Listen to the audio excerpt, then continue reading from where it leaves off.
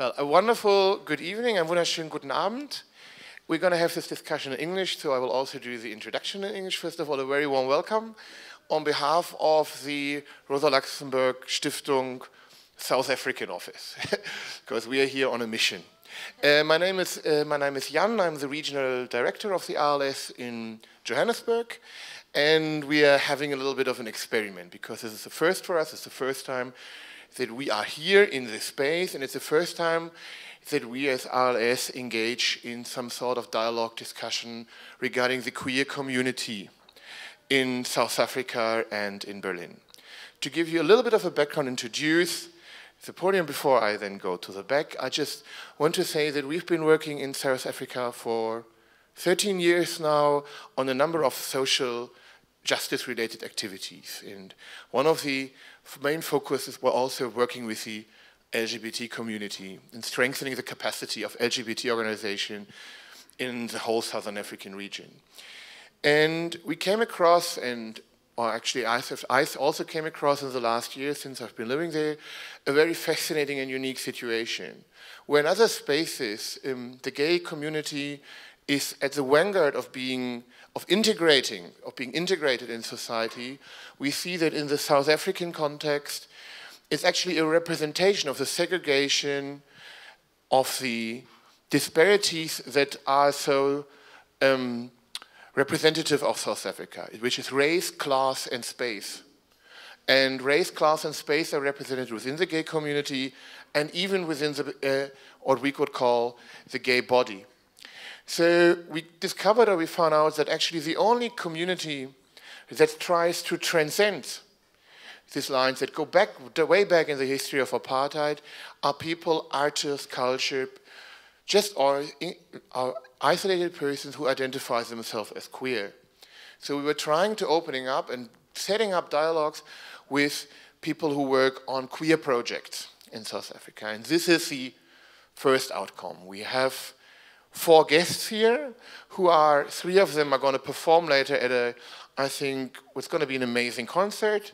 But since we are lefties, we always have to have some sort of discussion before. And a monologue, that's me. But I'm going to cut it short. We have here the representatives of Stash Crew, which are by Sia, Joni, and Kyle, and who are musical artists who are going to perform later at the show. But we also wanted to have a different form of representation of what is supposed to be queer art. So we also have Kieron here, who is a performing artist and choreographer. They're going to speak about the experience. And they are here for a week. So those of you who will also visit Yo Sissy on the festival will see some of them at this weekend in Berlin. With this, I also want to welcome my wonderful colleague, Johanna, from the European department, who is working on LGBT issues all across, also Central and Eastern Europe. Yeah, we're going to have a short discussion now on the question of what it means to be queer in the modern South African context. We invite you to contribute. This is, for me, the German term would be Werkstattgespräch, or like a form of laboratory where we invite you to contribute, to put questions. After that, we're going to have a short break, and then we're going to have massive fun with the concert. And with this, yeah, I just hand over to you. And again, thank you for coming, and we really appreciate that you're here on this summer day in Berlin. And yeah, we hope you're going to have an amazing experience, and we are also excited to learn from you in this context. Again, a very warm welcome.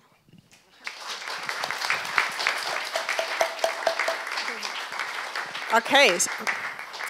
Thank you, Jörn Jan. So I guess everybody knows that there are drinks at the bar, so feel free to go. Also, very many thanks to the team of the Südblock and the aquarium. When I was a child, I used to go here to buy fishes for my aquarium. Now the aquarium is outside, so it's like, it's very interesting. Since we called this little Werkstattgespräch, how Jörn Jan said, being queer in South Africa, I think most of you know that South Africa is one of the countries in the world and in Africa which is having like a legal framework which is supposed to be very queer friendly, but we all know that the reality is like very different. And I would invite you to just share your experience of being queer and like how you work in your art spaces and where like the divisions are, because as we all learned from you and since we work since a long time as Rosa-Luxemburg Foundation, there are like a lot of borders and divisions between class, gender, queer people, not queer people, poor people, and that we try to understand a little bit more how the situation is. Who wants to start?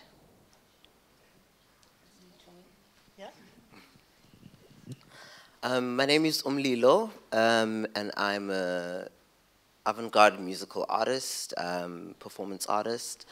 And I think I first sort of understood the term queer when I was in university.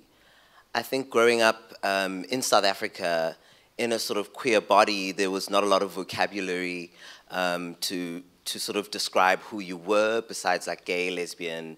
I mean, even trans wasn't something that was in the lexicon when we were growing up. But South Africa has a very progressive constitution, and I think we are the products of, you know, our forefathers and daughters who fought for the queer rights to also be part of our constitution in 1994 when it became a democracy. So I think that also informed a lot of how I grew up, because there was the sense of something changing. There was a little bit more sort of literature. There was a little bit more sort of representation in a very small way. But I remember when I was 16 and really grappling with my identity and trying to figure out who I was, I had to reach out to, you know, gay and lesbian organizations and magazines to send me information. I mean, I was a nerd like that. But that really helped, because you felt like there was nobody else in the world who is like you. And that helped me sort of start reaching out to a larger community. And then when I got a little bit older, I felt like the labels that I had sort of identified with, like maybe gay, were not enough or all-encompassing of who I was, of the sort of full spectrum of the person that I was, gender-wise, identity-wise. And one thing that I've always had to sort of grapple with is being, you know, a Black South African queer person and what that means and which one comes first. You know, a lot of people will ask you in terms of identity politics, you know, which one is more important to you, your Black or queer body. It all lives in me, so I had to sort of discover that as well. But I think I'm very lucky as an artist. I got to sort of explore that as well. So bringing people onto this journey that is a continuous sort of search for identity and investigation of my identity is very much in my work, and it's very much something that a conversation that I like to have through art, through performance, through music. And yeah, that sort of is me in a nutshell in terms of a queer identity. I don't mind. Yeah. Could I speak in here? Hello? Yes. Hi. My name is Kieron Jina, and I'm a performance artist as well as an art educator, and I play around with all kinds of mediums. I also am the founder and curator of Queer Night South Africa, and it initiated last year, and purely based on Yo Sissy Yo Festival, where I had the opportunity and the privilege of experiencing all the different kinds of arts that's explored amongst the queer community here in Berlin, as well as internationally. And I felt like we need something like that that's going to bring people together in South Africa, particularly in Johannesburg, where there's a cosmopolitan exchange of diversity that's slowly starting to breathe through the city.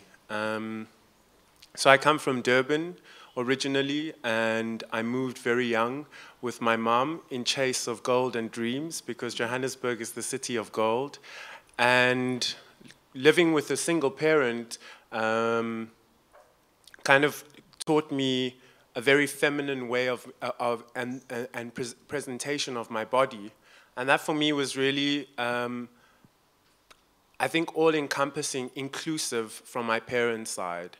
Like not having this kind of restrictive parent who said, no, you're cast out of the family was really important. And for me, growing up at university, well, growing up and then reaching university, I kind of felt bottled by the racial divide and the segregation act of the apartheid regime. And being like going through 1994 and standing with my mum in a queue, and she said, this is going to be the biggest day of our lives. And me as a child asking, please could I have a cool drink rather, was really tough for her to, but later realizing like that I could start potentially going to a better school and developing my education, and then reaching university was like an all-time favorite for her because she kind of sacrificed her life in order for me to be at university by moving to Johannesburg and like working her ass off basically. And I guess like at university, I was exposed to gender and sexuality and like how people were starting to call themselves or present themselves, you know, and it was symbolic for me because it became an exchange and a conversation between myself and the people that I was meeting at university, which then gave me a voice to kind of let go of kind of this oppressive feeling of being bottled and like you can't be gay, you can't. Also this term queer was not in my vocabulary at the time. And only at university did I start feeling like, it's an identity I can adopt, that I feel othered, so I want to be appreciated by others who feel othered. And I guess this kind of broke down boundaries amongst the peers that I was meeting and friends, and the friendships that I started to garner were much more, were less about race and a class. They were more about inclusivity around the same objectives and the idea of working together towards a stronger, acceptable future for not only like myself, but also for the youth. And I think going into Queer Night South Africa, it gave me an opportunity to offer young people a platform to have conversations and to discuss the kinds of topics that were not necessarily face-to-face, you know, because all these conversations kind of happened in closed doors about race and politics and then in these spaces it was all encompassed around love and inclusivity, and by sharing that through art. Yeah. Thank you. Cool. Hi, my name is Joni. I perform as Missy Phayafly in Stash Crew. I am also an interdisciplinary artist with a background in choreography, firstly, and dance, and then theatre making, and now eventually music, which I find is maybe a more accessible kind of genre of the three. With regards to the question and the term queer, I think I can agree with my chomies here, with my friends, that, you know, the first time I kind of came across the word was also at university when we started engaging with kind of queer theory. It was all very exciting. And I found that I am drawn more to this term within a South African society because it is more inclusive and because it's much more playful. I found that when I kind of, well, I didn't really come out because I think there's also like a huge problem with that narrative of coming out. My sister just told everybody that, you know, that I was into girls. But I think when I started engaging with people, with the more kind of, let's say, lesbian and gay community within South African context, it was extremely, what is the word I'm looking for? I find sometimes those contexts to also be extremely repressed.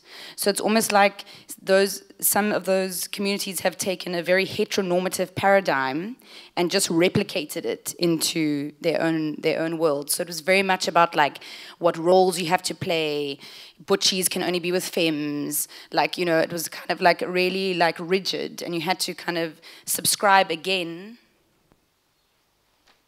To subscribe again to a certain role that we were kind of running away from in terms of this kind of dominating white heteronormative narrative.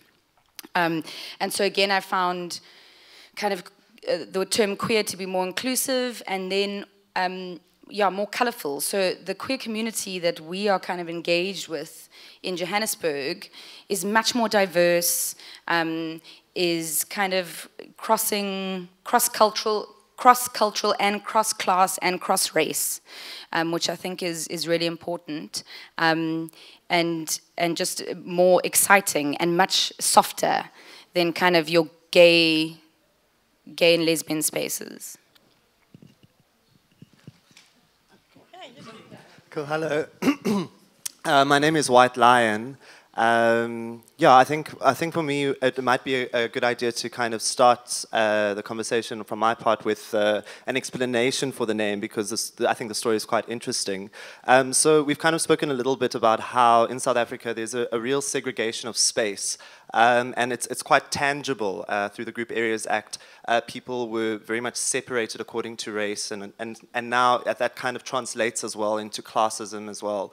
And for me, my kind of pseudonym came along because when I first moved to Johannesburg, I would take taxis. So in Johannesburg, we have minibus taxis, which is a very cheap form of transport, and largely, predominantly used by the black population in South Africa, and by the working class people of South Africa. And it's quite unusual to see a white person on these taxis. So I used to take them a lot because I don't have a driver's license, and I couldn't afford a car.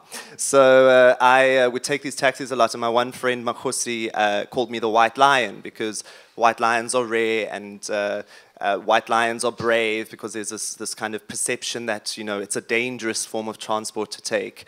So that's kind of where my identity as Whyt Lion really started. I had quite an unusual upbringing. My family moved into one of the previous homelands in South Africa called Gazankulu before the change took place, and we lived in a little white spot within the black spot for a while before the end of apartheid. And I was one of 6 white kids at my school, which again is quite an unusual experience for white people in white kids in South Africa. A lot of white kids still go to very bourgeois private schools, and there's a lot of segregation that still happens spatially. And so, yeah, when I again, was very similar to everybody else, I find that a lot of the stereotypical gay and lesbian spaces in South Africa, and in particular in our context, I feel that there's a very white gay narrative that's incredibly hyper-masculine, and is almost mirroring the hyper-masculine context which we come from. And it's something that's been quite tangible for me here, noticing how hyper-masculine our space is, and how damaging that is, and how it feeds into a lot of further repression, further segregation.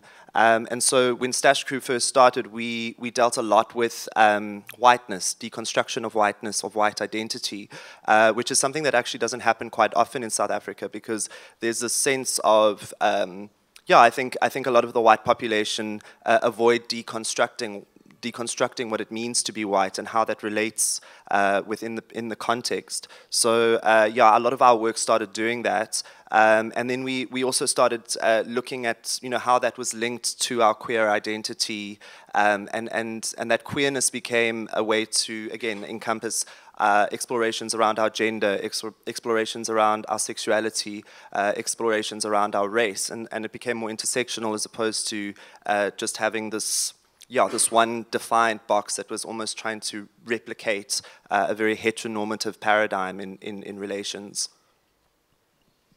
Okay, thanks. All you guys are so great, I have to say. Yeah, so. Just one more question, because I guess, you know, all of you have like a lot of more questions, and we don't have that much time because we want to see you performing. That's what we are so excited about.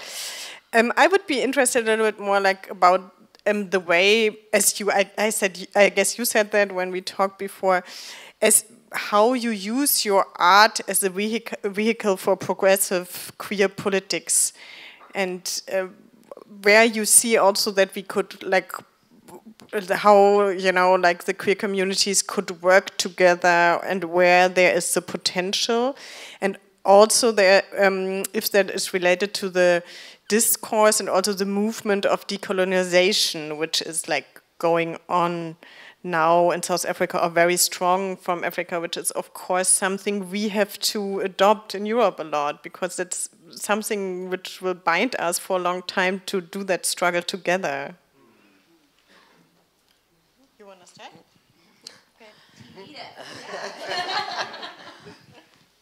I mean, I think all of us sitting here have been very lucky to have a space and people that you can share ideas and really come together. And I think it's through that I mean, I've found growth as an artist through finding other queer artists.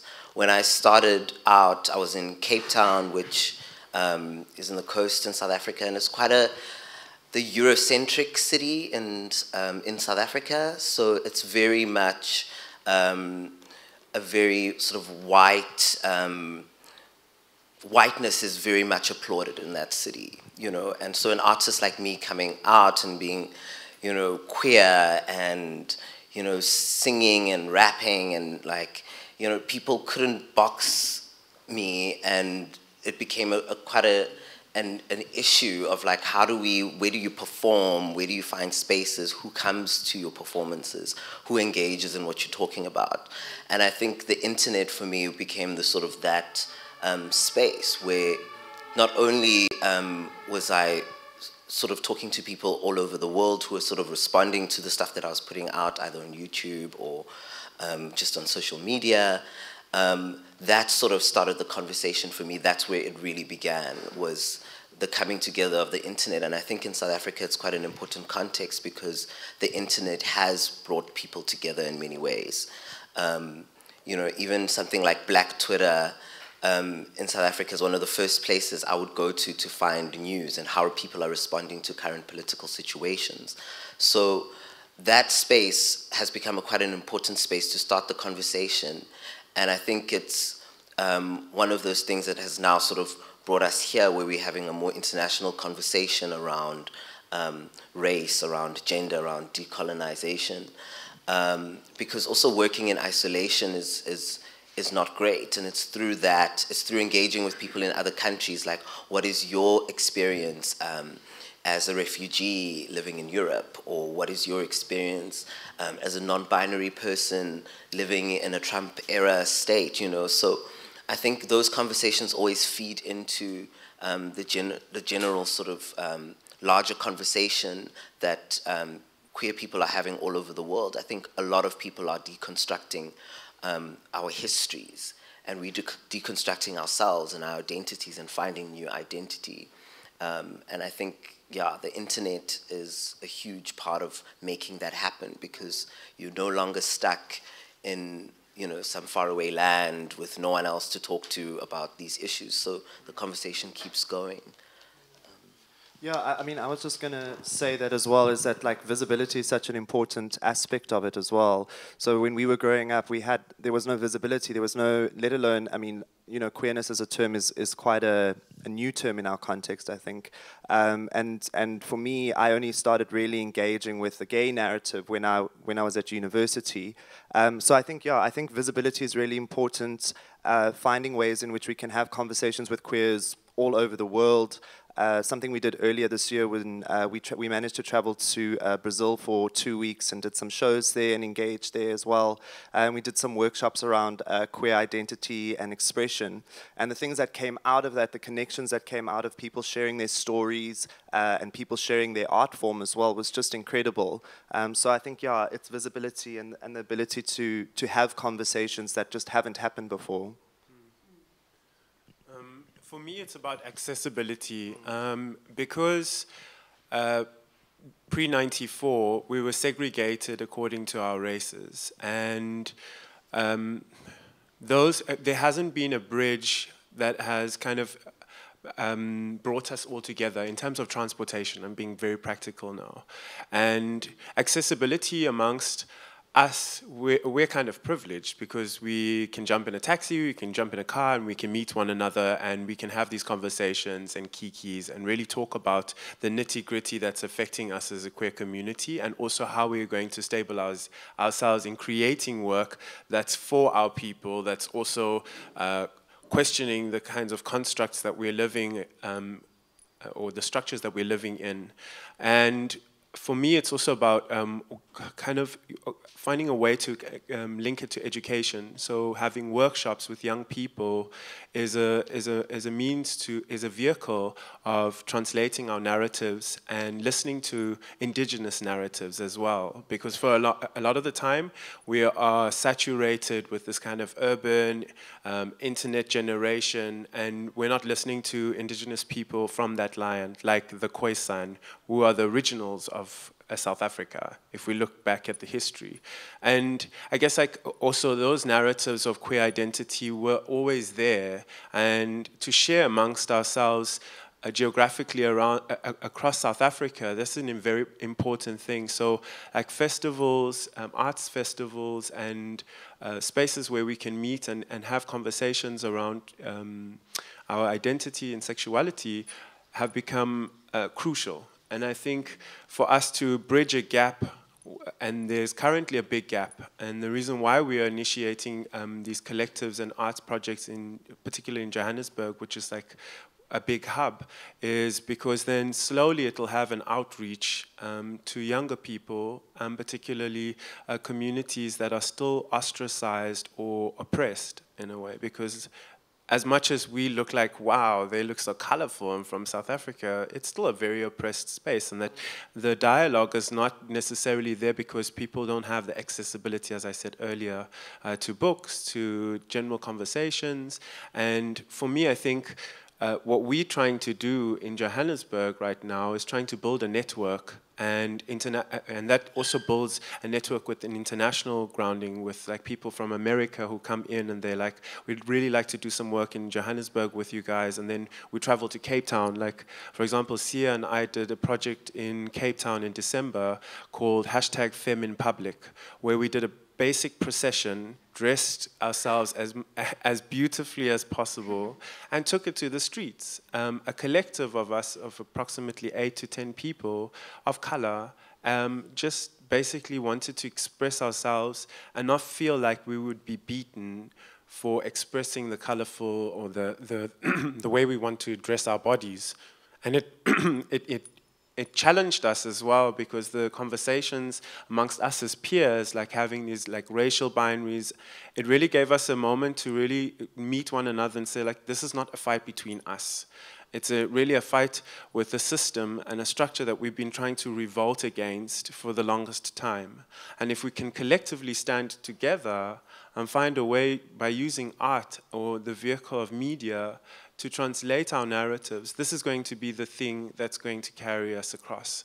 And it does become dire, because we have a correctional rape where particularly black female lesbians are being raped in townships. And this is a big problem in South Africa, it's you know? An epidemic, actually. It's psychological, and it really affects us, especially like having black female friends who are lesbian, and then they get beaten in club bathrooms, for example, because it's a very dominant white masculine space that's considered gay. And then, like, you know, there's all of these real issues. And I think for me as a performance artist, I'm currently working in an international collaboration with 3 lesbian females, 2 from South Africa and 1 from Germany, but she lives in Basel. And the show is called Pink Dollar, and it deals with the currencies that are working within the queer community, and particularly money that's coming from Europe, and how it is affecting us in South Africa, whether it is bridging, building more of a gap between us, or actually building us together, is the big question that we're kind of dealing with in the research of it, you know? So for me, it's about using these topics and these ideas as subject material to address our audiences and cultivate conversations, not only in like, wow, it looks so beautiful, but afterwards, you know? It would be really interesting to hear conversations on your side, what you think of South Africa as opposed to what we think, what we think you think of us, you know, all the time. Yeah.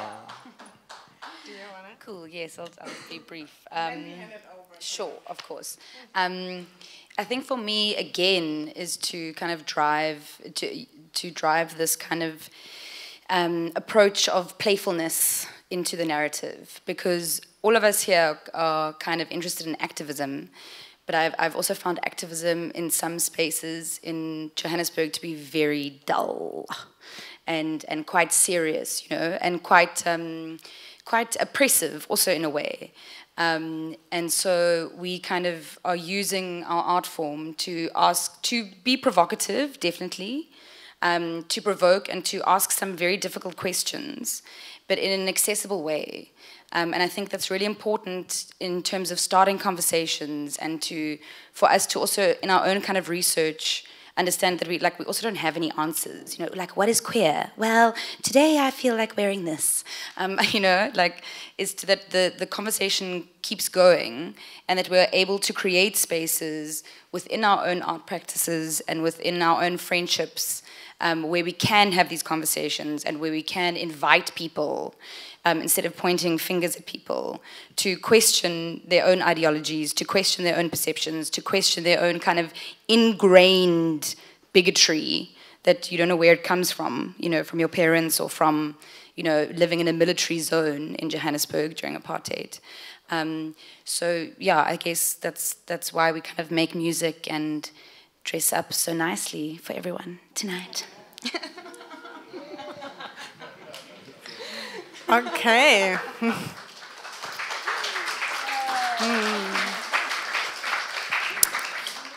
We can't wait to hear that and see your dresses moving around in the space. Now we have some time for questions. I don't know, Britta, how we exactly do it. Do we take that microphone? Yeah? And we're gonna work with them. We're gonna make that happen. I saw somebody having a question there. And another one.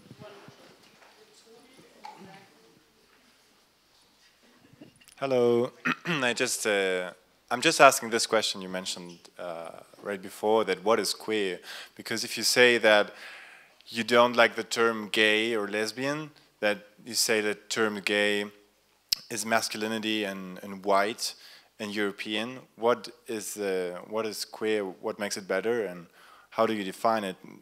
Not just as non-gay, but what is, like, how positively do you define queer? So I think what we're saying is that there's a lot of value in identifying as gay and lesbian, but I think what's happened in our context in particular is that it's dominated because of resources and because of space. It's dominated by a gay white narrative that's incredibly hypermasculine in our particular context, and so I think what we're saying is that the term queer for us, who don't identify with that particular train of thought, was that it became somewhere where we could explore multiple aspects of our identity as opposed to just our sexual identity. So it became somewhere where we could not only explore our sexual identity, but also our gender identity, also our racial identity and our race relations, also our economic identity as well. So that the term queer for us is very inclusive, and I think that's also kind of trying to work against binary ways of thinking and binary models of thought, and that's very important and valuable in our context. I want to thank you all on the podium for sharing your stories. It was really enlightening and very touching, actually, but I have two critical questions, and one maybe concerns the Rosa-Luxemburg-Stiftung.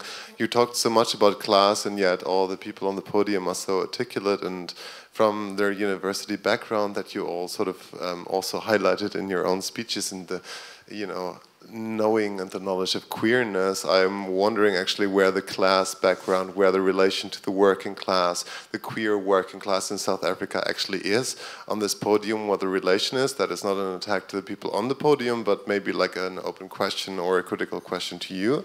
Just like, you know, it seems like a very elitist podium, you know, in a good sense.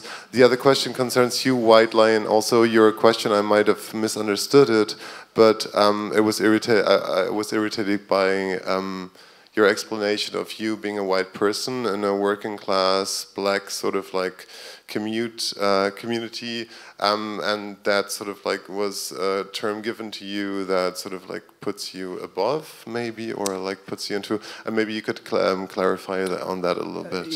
Yeah, I don't. You know, it's a term that was or a name that was given to me by one of my black female friends who I used to take a taxi with a lot, and it is kind of said in jest. You know, I think the name Whyt Lyon is also is kind of ambiguous. So white person lying, and a deconstruction of the white lies themselves. So whilst it's for me, it was more that it deals with the absurdity of that. The absurdity that we even highlight the fact that it's unusual for a white person to take a taxi in our context. That to me is absolutely absurd, especially when it's probably the most accessible form of transport in our country. So yeah, the name to me highlights the absurdity of our context and of our situation. I'd just like to respond to your first question, because I think, you know, it's something that I personally grapple with a lot, and in our context in South Africa, class has become quite a major issue in our country, because our inequality gap has gone wider and wider. And just to give you a little bit of a context of where I've come from, and it's really ironic when you have to answer these kind of questions, because I remember my family when I was very young, and my mom was a single mom, working class background. We lived in the townships. I actually lived with my grandmother. So that's sort of the structure that happens usually in South Africa. The parents would go work in the city, and then you stay with your grandparents in the township, and that was sort of my background.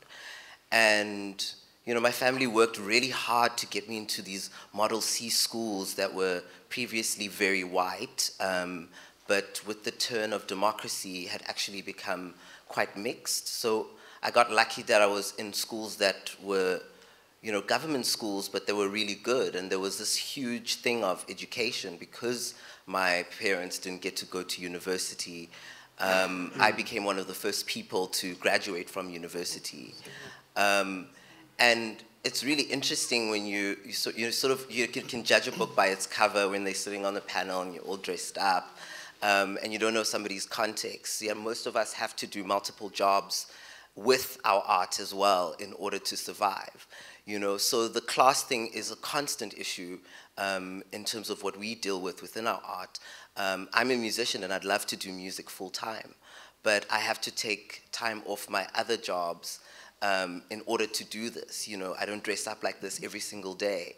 I have to put my hair down, put it back, and, you know, be a working class person and get into a taxi every single day and be an everyday South African. And I think that's what makes our context so different with this panel, is that we are the bridges because we exist in so many different worlds. I can take a taxi and be in the township and be harassed, and then the next day I'm in Berlin sitting in front of a panel. So like that dichotomy for me is also something that I struggle with, because I get home and I don't have money in my bank account, and you know, my Instagram is blowing up and everyone's like, oh, you're traveling, you're living the life, and you're like, look at my fridge, like it's really bad, you know. And I think it's quite indicative of like what we were promised. I mean, I can speak for myself and say I am an angry black queer person, because I was sold the dream. I was told if I speak English a certain way, if I sing a certain way, if I dress up a certain way, I would have all these rewards. And I'm still asking myself, where are all of these rewards? You know, I probably will never be able to buy property for my mom. She will probably always end up living with my grandmother. You know, all of those situations are part of my story and part of the things that, you know, do make me an angry person, because I'm like, why is everything so dichotomous, and why does it feel like you're never really winning? So we focus on the little things that we do have control over. I just wanted to, yeah. No, just regards to the first question, I think the fact that we do come, we look like we have, we've come from a very privileged background is not the case when you really dig deeper into our narratives. And I think, as Sia has mentioned, like being a person of color in South Africa and being on this stage, like this is a dream actually. So we're sitting here like thinking of dreams that we would have had, and we're here. And going back to South Africa, we still have to be with, dealing with the shit that we have to deal with every day. And I use this term because like there's still these promises that are coming from our current government, which we're not addressing. And like we still have to go and like kind of sell this kind of, there's hope for us still. And is there really hope is the biggest question we all have right now, you know? Should I say something from the point of Rosa-Luxemburg Foundation? I think the most important things which I would say they're like we are in the same position. So, as a foundation, we have money and we could contribute and we try to support people everywhere. And it's since we are allowed.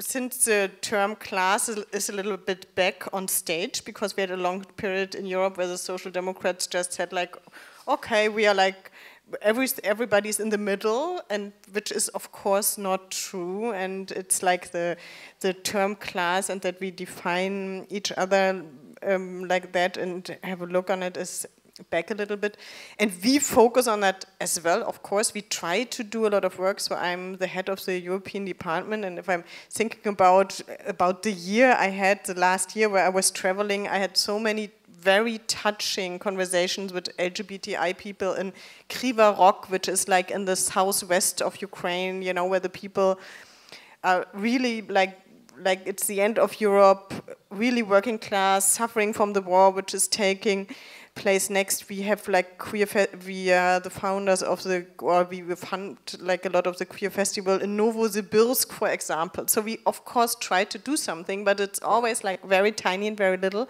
And of course you are right, it's very often that those who can travel, who can speak different languages, who know how to express themselves are the ones which are more visible. But of course, we try to open that up, and I have to say I'm very touched by seeing that. And one of the reasons why we focus a lot on LGBTI issues in all those situations, in war situations, and when we work like in very poor countries, is because there is so much potential. And I think this is because there are those vehicles in arts, but also in the social movement, and so we always try to move it a little bit to the positive, like try to see it a little bit positive. But of course, we cannot change that situation immediately. Yeah. But I have to say, if I see, like, I'm traveling in Europe all the time, and Jörn Jan could tell much more about South Africa. We see so many things like burgeoning, like growing a little bit, that I'm positive that we can use, that we also can use the LGBTI movements for the progressive left-wing politics, which are critical about the class question as well, and that it's probably easier than doing it somewhere else. I was also going to say that I think, again, it's very contextual. Like, it's important to remember that in our context, the class struggle is very much connected to the race struggle. And it's very much connected to white privilege. What behavior, what grants you access to privilege in our context? And for the most part, it's white privilege, whiteness. Whiteness is access to resources in our context. Whiteness is access to power. Whiteness is access to education. It's access to space. And so it's important to remember that our class struggle is very much connected to the racial relations in our country. That's not an apartheid narrative. That's a colonial narrative. Yes, so that's historic. That's like hundreds and thousands of years of European oppression against Africa. So yeah, I think it's good to keep context in mind when dealing with those questions. I mean, a perfect example is that South Africa's predominant language is Zulu, and you will probably not find very many signs in Zulu. You can get by speaking English. All the signs are in English and Afrikaans. It's a white space for the most part in terms of the signs and the semiotics that are in place there. It's not a space that is friendly towards the majority of the populace. Okay, we have time like for, yeah, Britta, could you come for 1 or 2 more rounds? Well, I'm not sure whether I'm able to form the question I want to ask, but anyway, I'll try. I would be interested in the connection between homophobia and the decolonization process in the white communities and in the black or Indian or whatsoever communities. I think there should be different connections between, yeah, okay. Can you make anything of that question?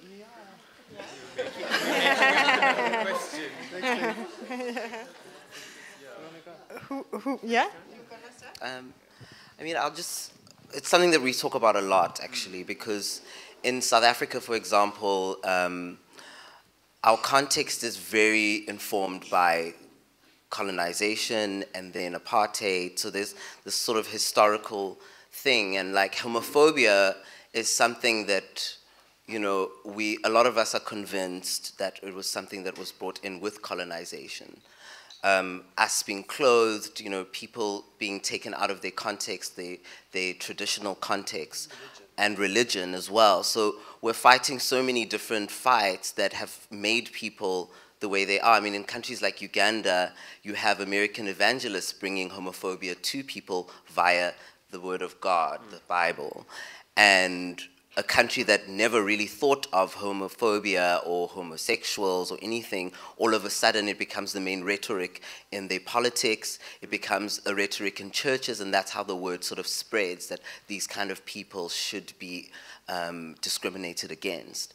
So we're dealing with a lot of legacy problems, I think, with homophobia. But even something like corrective rape can be directly linked to migration, can be directly linked to colonization, and like the idea of the black man as like just a labor force, and to all the resources that were spent sort of building Europe and other parts of the world was sort of stolen progress in places like South Africa and in a lot of African countries. So it's very difficult to deal with them in different contexts because they're so interlinked.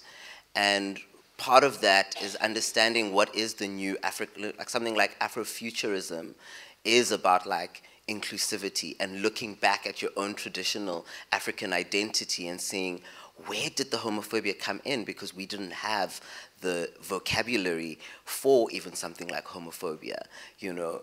And I think a lot of people with an indigenous sort of link, I mean, I know for myself personally is an investigation that I've had to look at within my own home language and my own sort of traditional home life of, I am Zulu, and the Zulus are possibly part of a very homophobic group that is very driven by a hyper-masculine drive. But I don't think it was always that way, because you've got beautiful literature of people like Shaka Zulu, who, you know, a lot of people have recorded having sort of homosexual relationships and all of that. So it's also part of like our literature was stolen from us, and we're trying to put the pieces back and trying to understand where it all went wrong and how do we fix it for the future.